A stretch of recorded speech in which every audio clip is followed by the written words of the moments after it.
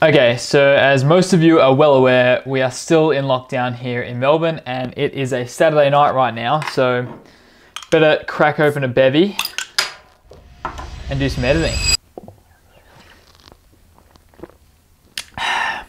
That's so good.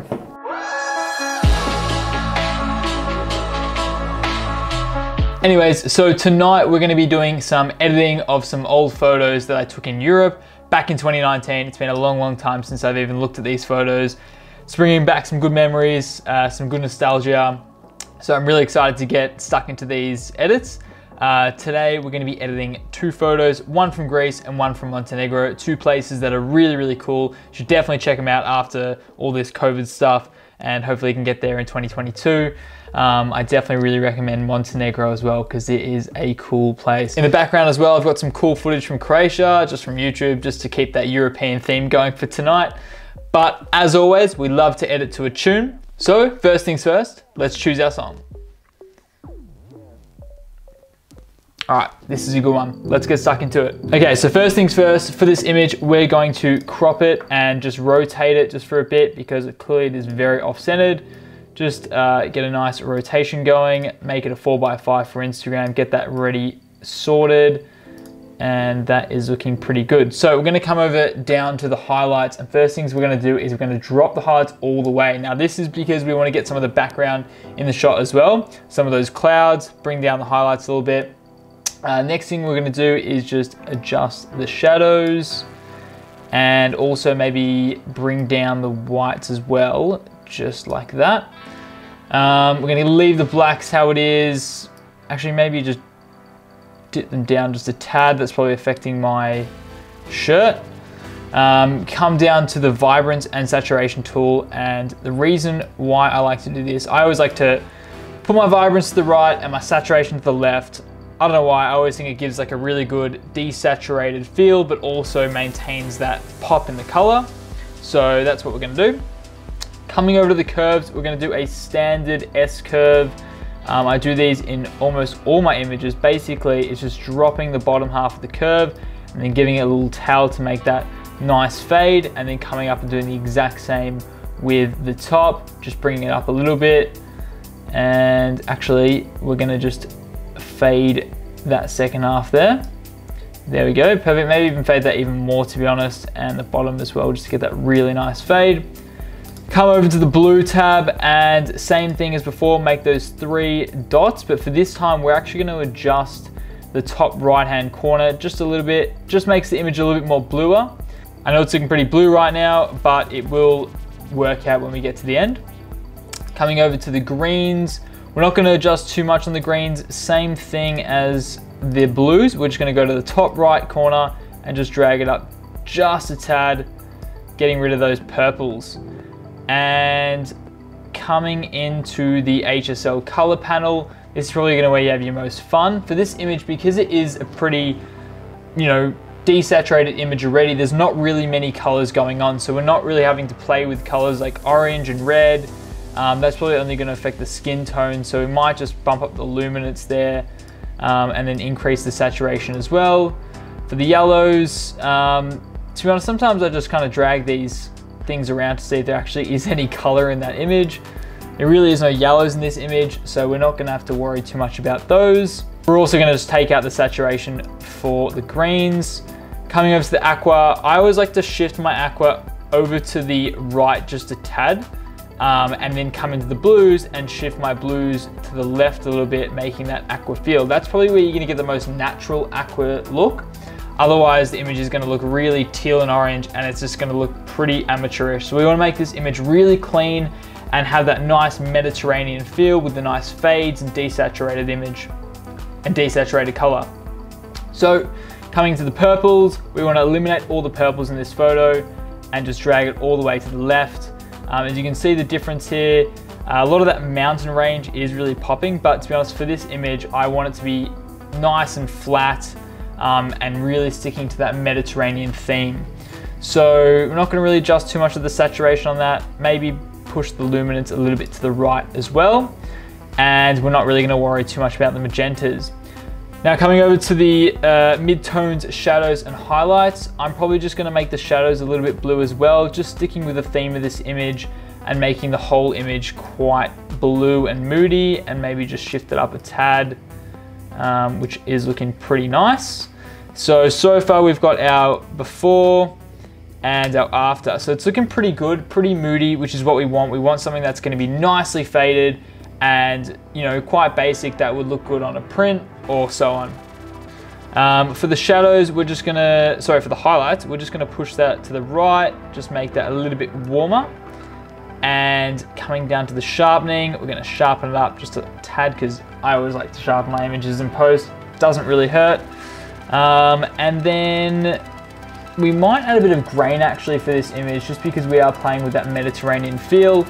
So adjusting the grain, and that is looking pretty good. You can tell if we zoom in that it's quite grainy, which is looking pretty good, to be honest. I want it to keep it quite nostalgic and give it a bit more of a vintage vibe. And then lastly, coming over to the color calibrations, and what we're gonna do is drag our red primary just a tad to the right, making that image a little bit bluer. And same with our green primary, same thing, just a tad to the right.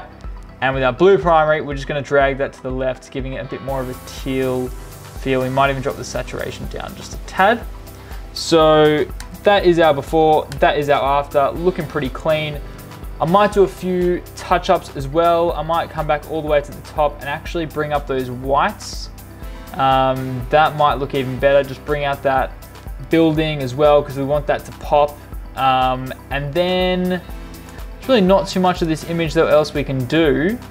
Yeah, so to be honest, I'm quite liking that at the moment. The only thing is maybe I am a little bit faded with my bag. So I am a little bit faded with my bag if you zoom in here. First of all, it's not really a good looking bag anyways. It looks like a school bag, so I don't mind that, you know, kind of just having that nice natural fade. But what we can do to fix that is just drag this tail down just a tad and deepening those blacks. And then, yeah, here we go. We get our before and our after. So yeah, looking pretty moody, pretty Mediterranean. And I think it's nice and vintage, which is sort of the vibe we're going for today. So let's move on to our second image. Quick break.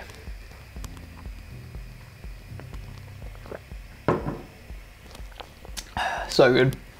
Okay, so coming over to our next image, we've got this image from Montenegro. As I said at the beginning, Montenegro is one of the coolest places I've ever been to. A lot of old buildings, and you've got these really awesome like mountains that go right into the river. This city is called Kotor. I highly recommend it. Anyways, for this shot, we got it on our second day in Montenegro. We did this little hike up to the top where you could have this view of the church and the lake, and we got there just in time for sunset as the sun was dipping behind those mountains, which is pretty good because you get that light coming through, but you also get the mountain range in the background. And I've got Ellie in the foreground, just leaning on the staircase, which is looking pretty good. And yeah, so the first thing that we're gonna do for this image is actually we're gonna warm it up quite a bit because it is a bit of a bluish shot. So we're gonna make that quite orangey to begin with. I know that doesn't look great to start off with, but eventually we get to the tones and make it a lot more vintagey and Mediterranean. Have that nice clean, desaturated, vintage feel for that Mediterranean vibe we're going for. So coming into the contrast, we're just gonna dip that down a little bit because we're gonna bring that back up in the curves. For the highlights, we're gonna bring that all the way down. As you can clearly see, we have that mountain range in the background looking really nice. That is why we're gonna bring the shadows all the way down. I should say the highlights.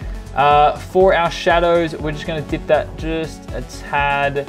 And then for our whites as well, we're gonna bring that down as well, just so we can get a bit more of that background. And for our blacks, we don't really need to play around with that too much. Just like the image before, we're gonna bring up our vibrance and lower our saturation. As I said, I always like doing this in my images. I just think it has a really nice clean feel to it. And coming into the curve. So very similar to the last image, 3 dots as always, and bringing the bottom one down and then flicking up its tail just to get that nice natural fade.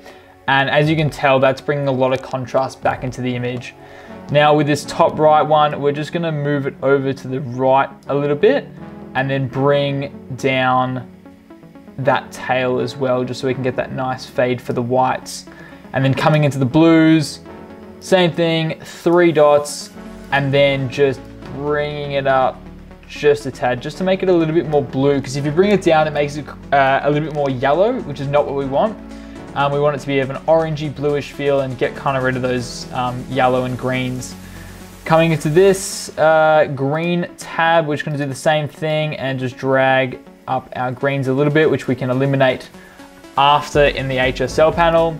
And to be honest, we're not gonna really do too much with the red and teal, maybe just bring it up just a tiny bit. Okay, cool. Coming into the HSL panel, quick little break. Coming into the HSL panel, we're going to just touch up on the oranges a little bit, bring that over to the left, bring up the saturation, just so we get the nice buildings popping, and Ellie's back as well. And then also bring up the luminance. And then with the yellows, we're just gonna shift that to the left a little bit, and we're gonna bring down most of the yellows, so that already brings down a lot of the greens. Now what you'll notice in Lightroom is if you bring down a lot of the yellows, a lot of the greens will come with it as well. And to be honest, sometimes greens can look really good, especially for moody photos, but when you wanna stick to like that Mediterranean, desaturated feel, I definitely recommending muting your greens. That's gonna give you a really, really nice feel to your image. And coming over to the greens, and we're just gonna shift it over to the left to make it a little bit more orangey. And same as before, we're also gonna bring down the saturation as well, really muting those out. And we can also bring up the luminance as well, just to add to the overall punch. Coming into the aquas, we're not gonna play too much with the aquas, maybe just shift it to the right a little bit, and we might even desaturate them a little bit as well. And then for the blues, instead of this time going towards the aquas, we're just gonna shift it over a little bit towards the right and bring down our saturation as well, just a little bit, and maybe even our luminance, because that's gonna affect the sky. That is looking really nice. And for our purples as well, I always like to just completely eliminate the purples and make them blue. Even though there's not much in this image, I always think it really adds just that extra little blue feel to your image. And then coming into the color grading panel, we're also gonna go to the shadows and just dip that down to get a nice bluey feel and bring that up a little bit. And then with the highlights as well, gonna shift it over to the right. So if we bring it up, you'll see that is affecting most of the sky. And then if we bring it back in a little bit, just gives that nice orangey sunset feel to the image, just a tiny bit. That's looking pretty good. And our detail, we're just gonna sharpen the image up a little bit as well and come all the way down to our calibration. And same as before, as you can tell, the red primary, it makes it either green and purple or blue and yellow. We're gonna shift it a little bit more towards the blue and yellow side, just a tad, maybe like +8 or +10. And with our greens as well, we're gonna shift that this time to the right as well. Bring it up maybe to around +18 is looking pretty good. And maybe bring down the saturation just a little bit. And for our blues, we're just gonna shift it over to the left to get that nice teal and orange feel. Already that is looking really, really nice, and everything is looking really desaturated and muted, which is sort of the vibe we're going for with this Mediterranean look. As you can tell, that is our before, really blue. Obviously I didn't get the temperature right on this image at all, so it is really off, so I did have to do a lot of work in post. But if you bring it back after, we've got a really nice desaturated, moody image. Now, the last things you can do for this image is just make it a 4:5 crop for Instagram and just shift that down as well. You've got those thirds coming down. You've got Ellie on the left and the church on the right, which is making a really nice, good rule of thirds. So click done. And then another thing we can do is get the graduated filter and just drag that across the bottom and deepen that a little bit, making it really nice and punchy, kind of draws your eye to the center of the image as well. And to be honest, that is looking really nice. That's our before, that's our after. So I actually really like this. And what we can do now is we can actually make these colors a preset. So what I usually do with my images, I usually edit one image, and then if I like the colors that I've created, rather than going in and doing the exact same and working out what I like in the other image, I'll just make it a preset and then drag and drop for the other images. So what we can do is come over to our presets, create a preset.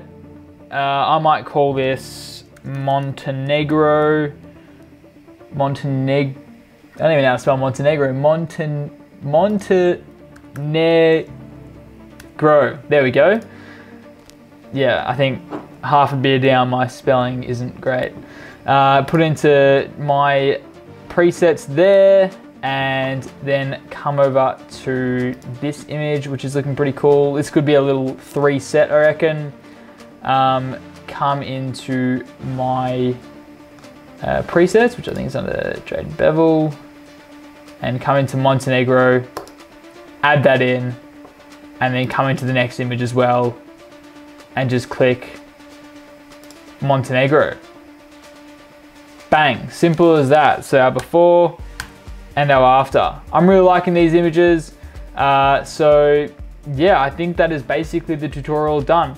So look, I'm not a massive fan of doing these editing Lightroom tutorials. I really want to give you more video tips in the future, but with lockdown at the moment, it's really hard to get out and shoot. So I'm making the most of what we can do. And to be honest, looking back at some old photos was a really nice touch, and gets me re-inspired to go out and shoot post-lockdown. So hope you guys are all well in lockdown, and I hope you learned something from this tutorial. Make sure you click that like and subscribe button. As I said, much more videography based content coming up, more vlogs, more cinematics. As soon as we're out of lockdown, that side of my channel is definitely going to increase, and we're not going to do any more kind of boring tutorials in the studio. So hopefully we can get out sooner rather than later. Anyways guys, I hope you all have a good one, and I'll see you in the next one. That was hard.